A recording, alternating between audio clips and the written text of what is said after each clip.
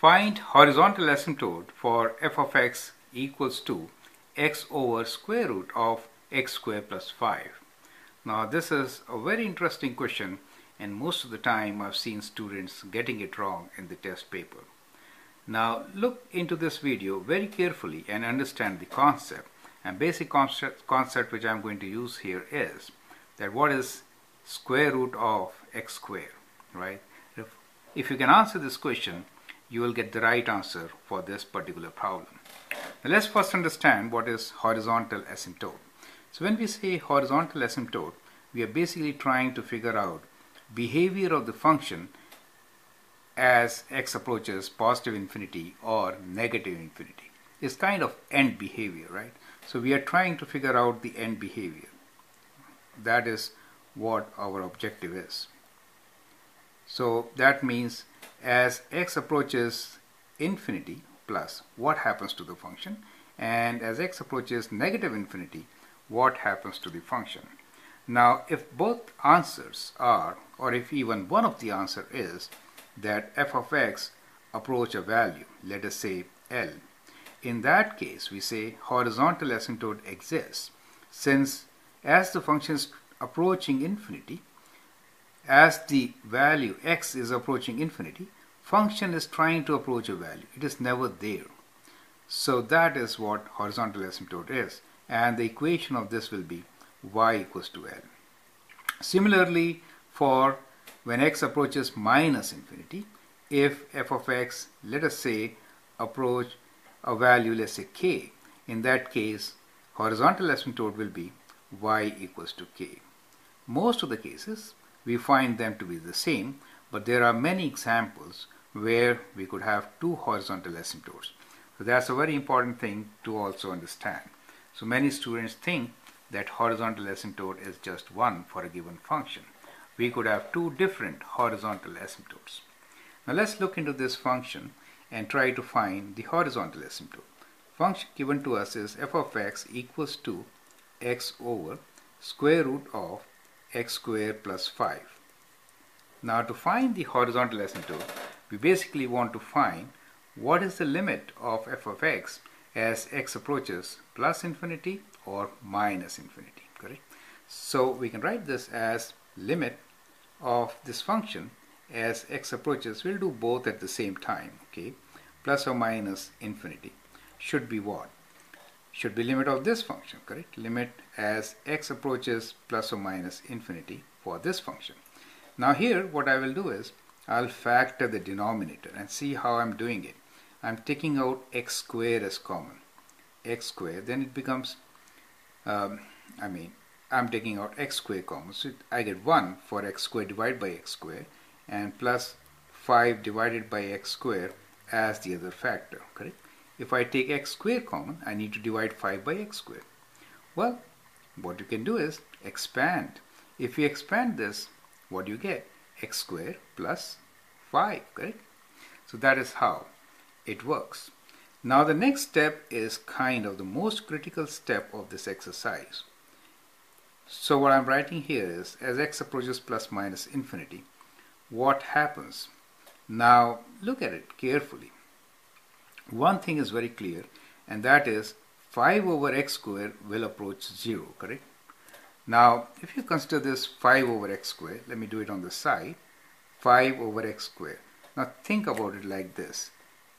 X is approaching infinity, very large number, then this will approach 5 divided by a very large number, let's say like this, right? So that means approaching 0. So I can always say that this number is approaching 0, correct? So we'll forget about this, and then we can write our function as x over square root of x squared, right? Since 1 plus 0 is just 1, and x squared times 1 will be this function. Now what is that equal to? So I'm just taking more time here so that you can, if you know, go ahead and answer it, or just think about it. What is square root of x squared? Now let me tell you, we have a video here which is in the same playlist which tells you what square root of x squared is. Square root of x squared is it x? If it is x, you get answer as 1, right? But let me tell you, it is not x. It is absolute value of x.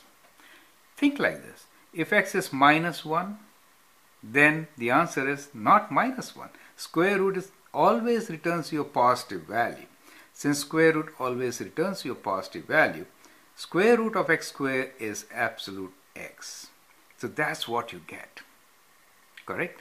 So this is a tricky part, and this is where most of the time a mistake is committed. So take care of this step. Now let's move on. So limit of this function as x approaches positive infinity or negative infinity. So there are two cases, right? Now let's consider both the cases one by one. So what I will do here is I'll go bifurcate, right? That's a good way of doing it. So let's do two cases. That is, one, when x approaches negative infinity on this side, and when x approaches positive infinity, then what happens? So let's say limit when x approaches negative infinity and the function is x over absolute x, right? And the other case is, let me do it in another ink, which is limit x approaches positive infinity and the function is x over absolute x. Can you tell me what are these two values? What is this equal to and what is this equal to? Correct? Now, just to give you an idea, what we can do is kind of sketch it on the side, right? I'm just sketching it. I've got limited space here, but let's make best use of it. Now that is what it is. Now we're trying to approach negative infinity. That means a negative large number. Remember, denominator is always positive, right? So denominator will be positive, but the numerator will be, depending on the sign, if this is negative, it will be negative.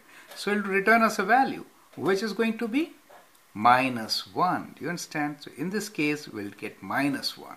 But here, if I am approaching positive infinity, this will return us plus 1. You see that?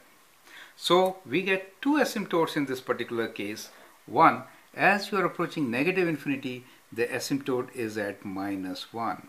And the other one is at plus 1. That is how it is. Do you get the point? So in such cases, we do get two asymptotes. One at y equals to minus 1, and the other one is y equals to plus 1. So the equation for our asymptote is y equals to minus 1 in this case, and y equals to plus 1 in this case. So these are two answers for us. Do you understand? So in such cases, we do get two asymptotes, plus 1 and minus 1. As an exercise, what you should do is find end behavior. That means, how does the function approach the asymptote, right? So find behavior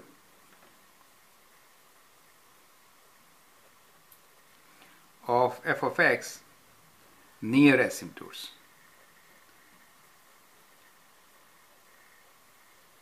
So we're talking about, at present, these two asymptotes. So find behavior of f of x near the asymptote. That is to say, you will be approaching this horizontal asymptote from above or from below. Do you get the point? So that is an exercise for you. Anyway, we did answer a question and we saw it was very interesting to see that we have two horizontal asymptotes. That is one thing you learn. There is a possibility of two horizontal asymptotes. Since we're discussing two different values, right? X approaching positive infinity and negative infinity. So it makes sense. And second is, also remember, square root of x squared is not just x, it is absolute x. And that is why we get the correct answer. If you would have written x here, then your answer would be just 1, right? It would have been wrong. I hope that helps you and saves you at times. And thank you. All the best.